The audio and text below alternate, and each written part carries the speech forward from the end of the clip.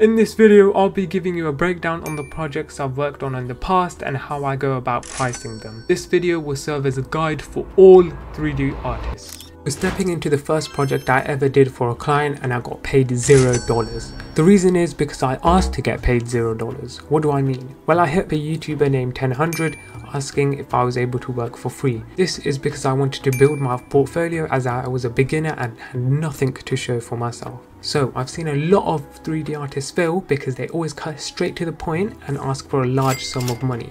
You need to work for free initially, build your portfolio, and then once you've built your portfolio, you can ask for large sums of money. With this project initially, although I got paid $0, he gave me a shout out, and from that I got loads of clients hitting me up through Instagram.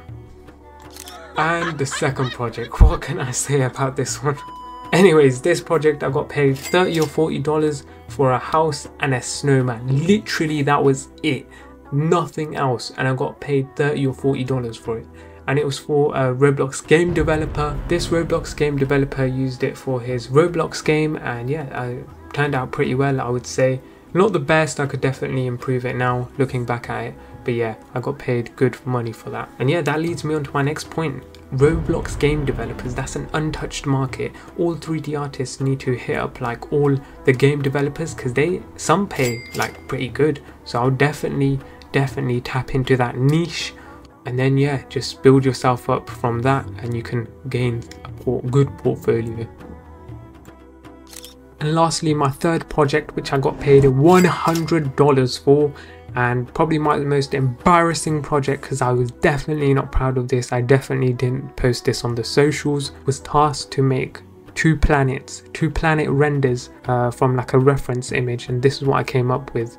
It was a weird planet, weird kind of task I got given, but apparently they liked it, so they paid me $100. I gave them the render and the Blender project file.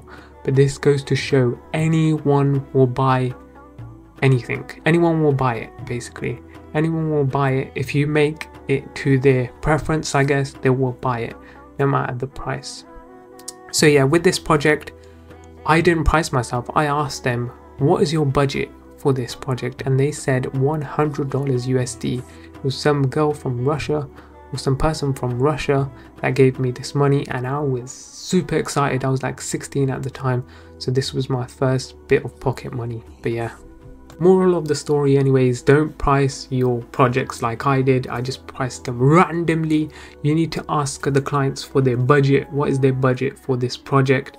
And you can work around that. If you want more tips on how to price, let me know on Instagram, and I'm gonna give you a full mentorship. Anyways guys, that's it for the video. Hope you liked it. Subscribe. Peace.